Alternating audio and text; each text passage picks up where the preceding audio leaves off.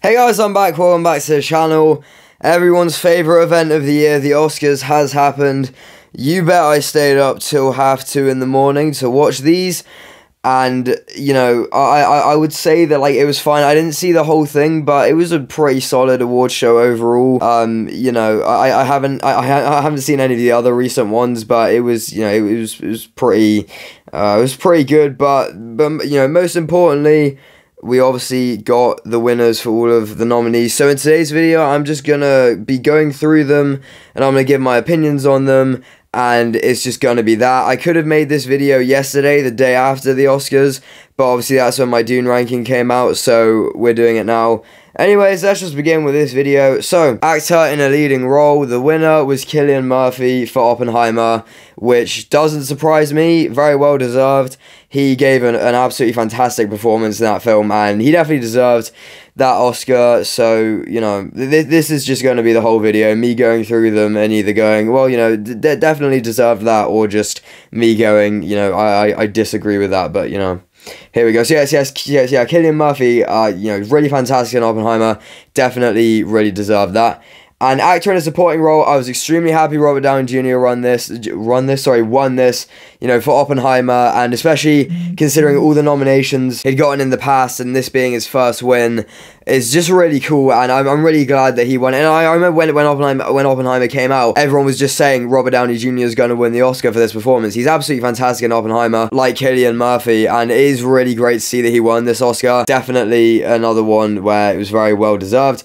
Action, a leading role, winner Emma Stone, Poor Things. I haven't seen Poor Things. It was very popular at the Oscars alongside Oppenheimer. Obviously, Oppenheimer got 7 awards to the surprise of nobody, and I haven't seen Poor Things, so I can't really say much about that. Actress in a supporting role is Da'Vine Joy Randolph, or however you say that, for The Holdovers, and I also have not seen The Holdovers, so I can't really give an opinion on that. Animated feature film, the winner was The Boy and the Heron, and, you know, I'm a bit surprised Spider-Man Across the Spider-Verse didn't win. I feel like people, you know, are going to be a bit angry at that. I haven't really, looked up much of people's reactions, but you know, I feel like people, you know, probably aren't too happy about that, but, you know, we'll have to see. You know, again, I don't know what people have been saying about it, because I haven't really looked anything up, but, you know, The Boy and the Heron won. I haven't seen The Boy and the Heron, but Spider-Man Across the Spider-Verse was so acclaimed, it's really surprising that it didn't win, and it'd be really cool if it did win, because then both Spider-Man Into Spider-Verse and Spider-Man Across the Spider-Verse would have won Best Animated Picture Oscars, which would be so cool, but, you know, at least this one got nominated.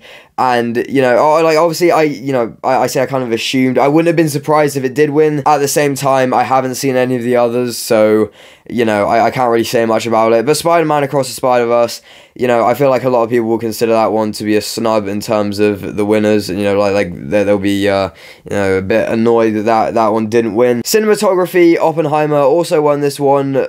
How do you say it? Like, Hoytema, I probably said that wrong. Yeah, Oppenheimer looks fantastic. The cinematography is great, and it's definitely, you know, another one that I think was really well deserved. But again, I haven't seen any of the others, so I wouldn't know. But, you know, I will say that Oppenheimer looks really good, and I am glad that it won. And so that's Best Cinematography, Oppenheimer. Costume design, once again, Poor Things, Holly Waddington. Yeah, with Poor Things, the stuff that it won, I wasn't surprised, because from what I've seen of Poor Things, it looks like a very well-produced movie in terms of the costumes and set design and hairstyling and makeup, which is everything that it won. So, you know, it's great to see that it did win all those things. And, yeah, but again, haven't seen Poor Things, but, you know, it's great that it won costume design. And, yeah, we move on to directing now. Christopher Nolan obviously won for Oppenheimer, which is great. I mean, Oppenheimer is such a well-directed movie, and I'm really glad that he won. And, you know, it's really great that he won the Oscar for Oppenheimer, Best Directing. And that's kind of all I have to say. Oppenheimer's a really well-directed movie. That's another award that Oppenheimer won. Documentary feature film, 20 Days in Mariupol. I am really not surprised about this, or, you know, however you say Mariupol. You know, like this really doesn't surprise me. At the same time, I haven't seen any of the other ones, but with 20 Days in Mariupol, it is just such an effective documentary and such an impactful one that it feels like it winning was kind of a no-brainer in a way. But again, I haven't seen any of the others, so I can't really really say much about it. But yeah, I'm really glad that it won, and it was so impactful when the director was making his speech, when he was saying all that stuff like he wished he didn't have to make it, and like he kind of wishes he didn't win the award because of how much of a difficult experience it was to make the film, and it just all makes so much sense. And it was such an impactful speech, everything he was saying. Documentary short film. I haven't seen any of these, but the winner was The Last Repair Shop. So there you go. Funnily enough, as they were about to announce the winner, I was searching up The Last Repair Shop, and then they said the winner was The Last Repair Shop.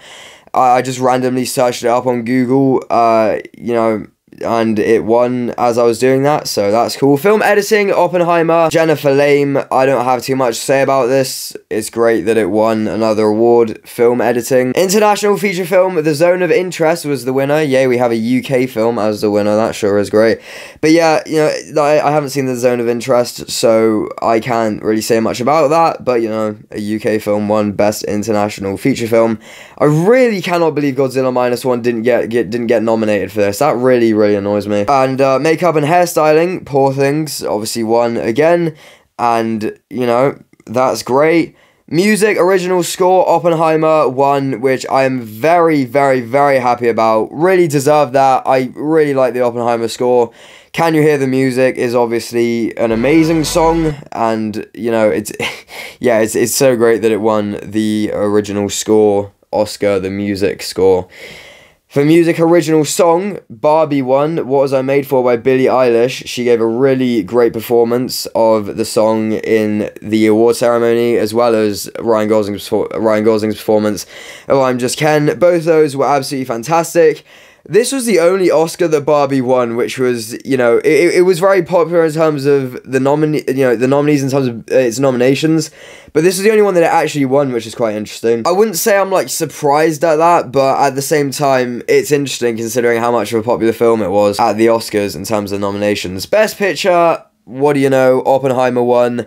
I predicted this, everyone predicted this, absolutely no surprise here. Oppenheimer, it won Best Picture.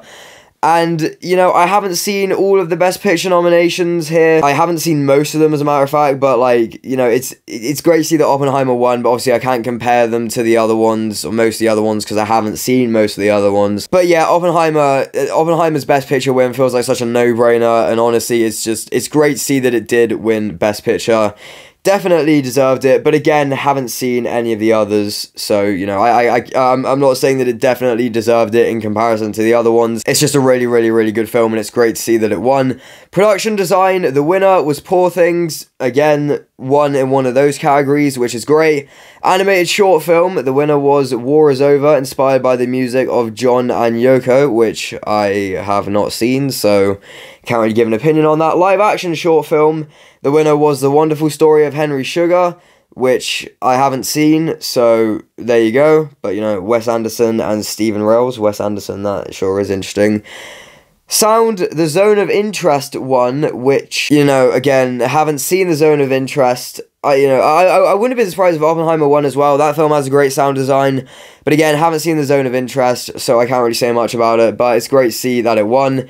Visual effects. This one had me cheering. Godzilla Minus One. Godzilla Minus One won. Godzilla Minus One won Best Visual Effects. Godzilla Minus One won.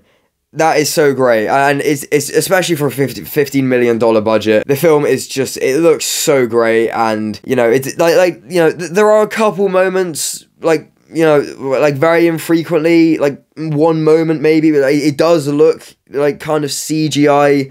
As in it does look kind of obvious that it is CGI, but to be honest, those moments in the film are nowhere near as frequent as in every other film that came out in 2023 that used CGI. And to be honest, that is literally just a minor nitpick in terms of visuals, because overall the visuals are so fantastic in Godzilla Minus One, and I'm so glad that it won the Oscar, and it absolutely deserved it. And, you know, I haven't seen Napoleon or The Creator, but I have seen Guardians of the Galaxy Volume 3 and Mission Impossible Dead Reckoning Part 1. And out of those three, Godzilla Minus One absolutely deserves it, and I'm so glad that it won the Oscar.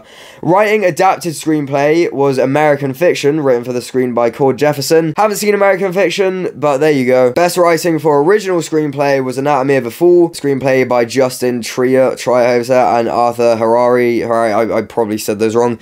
You know, I'm really glad that won. I love the premise for Anatomy of a Fall, and it's great to see that it won the Best Original Screenplay Oscar, and there you go. Those are all of the Oscars for 2024, and that's kind of it for this video. They're my opinions on them. You know, thank you very much for watching this video. If you did enjoy, please remember to like, comment, share, and subscribe. If you want to, feel free to let me know in the comments below your opinions on all of these, and there you go. That is the 2024 Oscars, the 96th Academy Award. Sorry, the 96th Academy Awards. Thank you very much for watching. Until next time, bye-bye. I couldn't say bye-bye there. Bye-bye.